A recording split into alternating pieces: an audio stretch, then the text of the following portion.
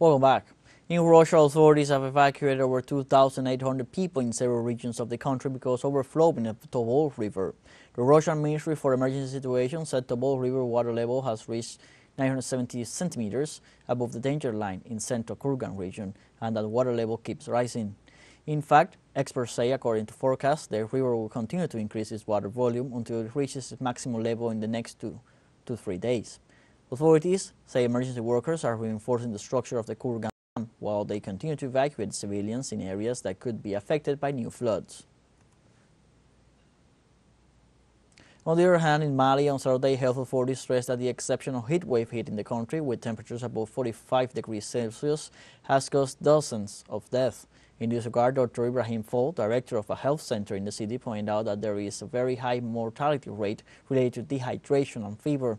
The deadly hot weather has affected Mali and Burkina Faso in the month of April, with temperatures above 45 degrees Celsius. On the other hand, climate models show that heat waves of this magnitude observed in the region in March and April 2024 would be impossible without the 1.2 degrees centigrade of global warming recorded to date, which scientists attribute to human-induced climate change.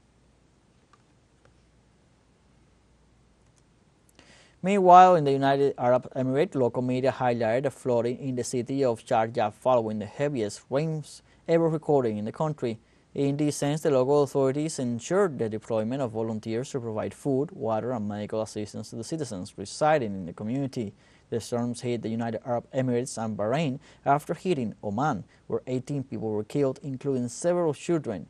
It should be noted that an environmental report stated that the climate of the United Arab Emirates had warmed by 0.4 degrees, meanwhile assuring a major increase in average annual precipitations in the southern part of the Arab Peninsula.